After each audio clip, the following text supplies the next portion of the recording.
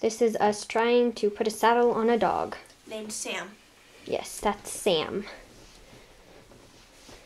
So first you put their pad on. Mine is a poncho folded in half. Step 2. Find a saddle, preferably less than 10 pounds. This one. Put it on their back. Step up, Sammy. Ugh, come on. Ugh, stay. Bad dog. Here, I can move over.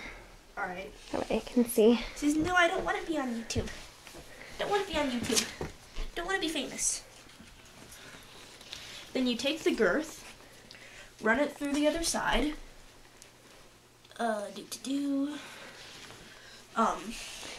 Run it back through this side, like so.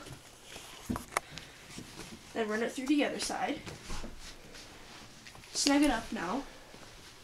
At the beginning, don't put it snug. Yeah, so then the saddle can sort of find its place while you're tightening.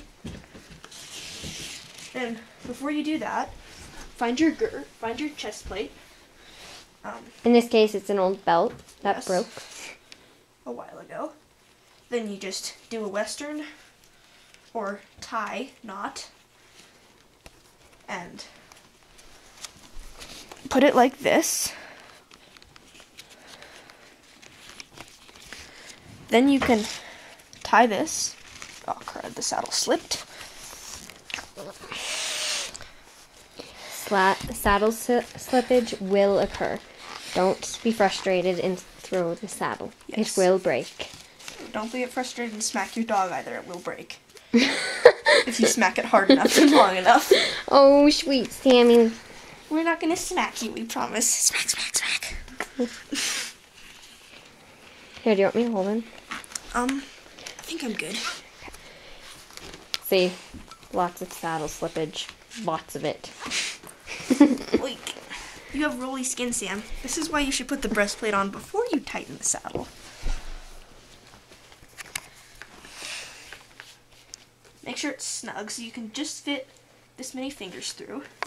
That's a Real full horse. hand. Yes, with a real horse you would not A kid's hand. Yes, with a real horse you would not want it that tight. But No. with a dog, this tight is good because then the saddle doesn't slide around and hurt their back. Let's get a full view. Alright, so far we have our girth, up. So far we have our girth and our chest piece.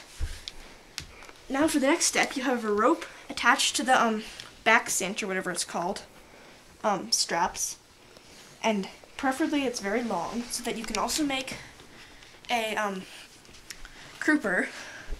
So you run it around. You get a close up with this knot, and then you loop it through like that. And then Don't come worry, around we'll over show you here for the other side. and tie it up like this, so that it can slip if it's needed to slip. Up, Your dog may lay down just like this. up, up. Don't poo on the carpet. Stay. And that is how you saddle a dog. Next, we will try to bridle a dog. I don't think this will go very well. Okay, that's Sam. And that's the saddle. He's still wagging his tail, so it's good.